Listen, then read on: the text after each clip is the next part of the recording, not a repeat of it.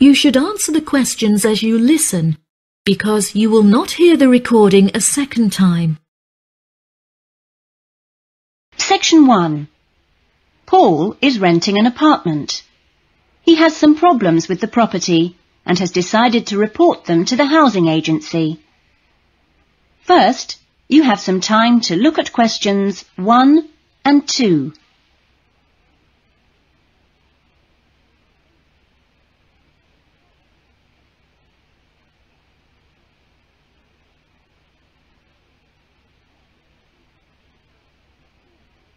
You will see that there is an example that has been done for you.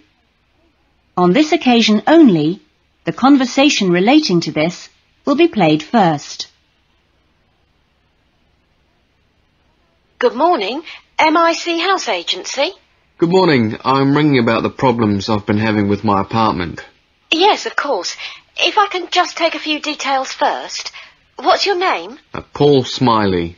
How do you spell that? Smiley. Paul's surname is Smiley, so Smiley has been written in the box. Now we shall begin.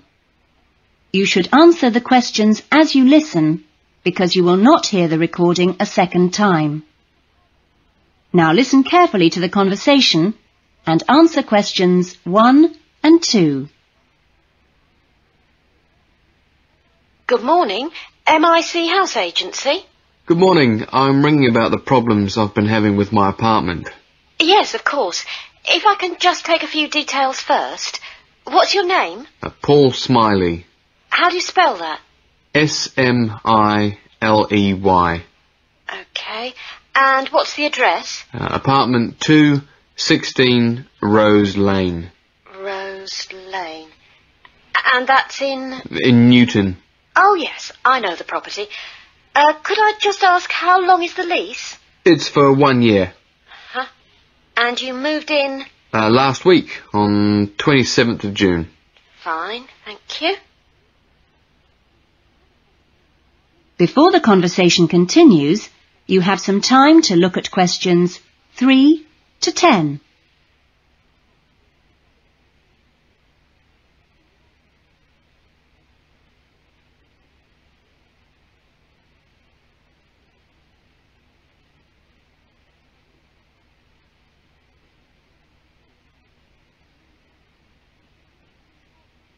Now listen carefully and answer questions 3 to 10.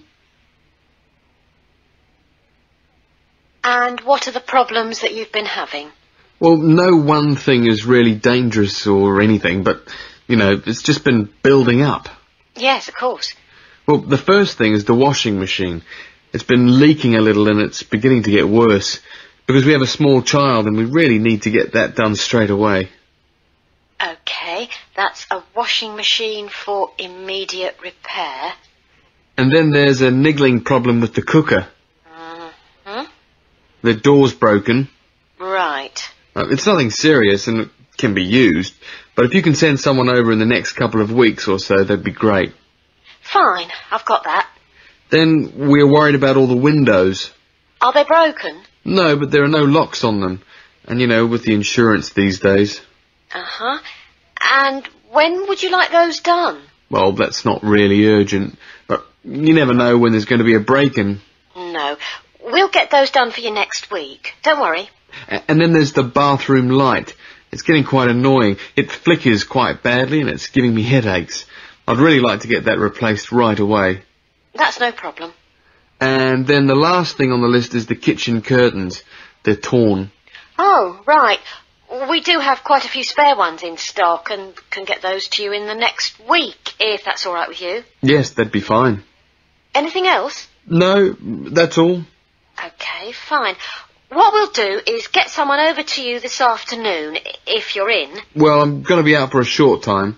Well, you tell us your preferred times. Well, the best time is about 1 o'clock. I'll have to check that with him.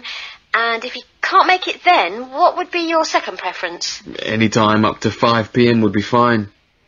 Okay, I've made a note of that.